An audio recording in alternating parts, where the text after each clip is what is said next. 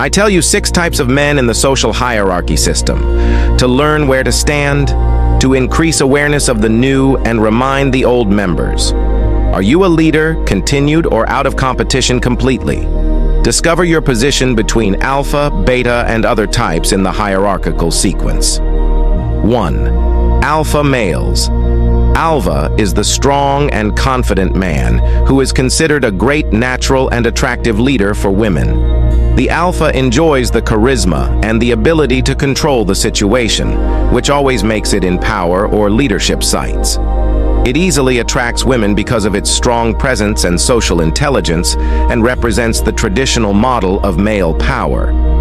Alpha focuses on improving himself and tending to achieve success, which always makes him in the foreground, as others follow him thanks to his strength and control. 2. Beta males.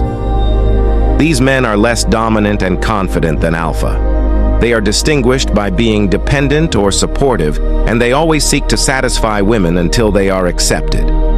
Beta often ends up in long-term relationships, resource provision, based on comfort and stability, and not necessarily to passion or desire, are seen as less attractive by women due to lack of firmness and leadership qualities. 3. Delta males. Delta men represent the backbone of society. They are the majority of men who do daily work and live a normal life. These men work hard and perform the necessary tasks without necessarily ambitious or seeking to drive. They are stable in their personal and professional lives, and they often have stable relationships. They can be relied upon, but they are not 2 lines to look at the social arena. 4. Gamma males.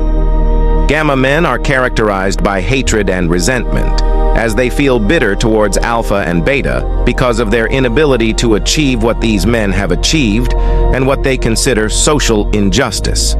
Despite their intelligence, they lack the social skills necessary for success. They are considered the least compatible with traditional social dynamics, and they tend to withdraw from social activities, which often makes them isolated or introverted. 5. Omega males. It is the Omega who prefer to stay away from the social hierarchy and is seen as greatly outside this sequence. They live on the margin and tend to as isolated and indulge in their own interests or hobbies, which are often unconventional. These men lack the ability to compete and are not interested in seeking to achieve power or popularity and do not care about their compatibility with society, which makes them socially impartial. 6. Sigma males. They are the men who choose their own path and do not care about the social hierarchy. They have high self-confidence and the ability to succeed like alpha, but they prefer independence and refuse to engage in the traditional social system.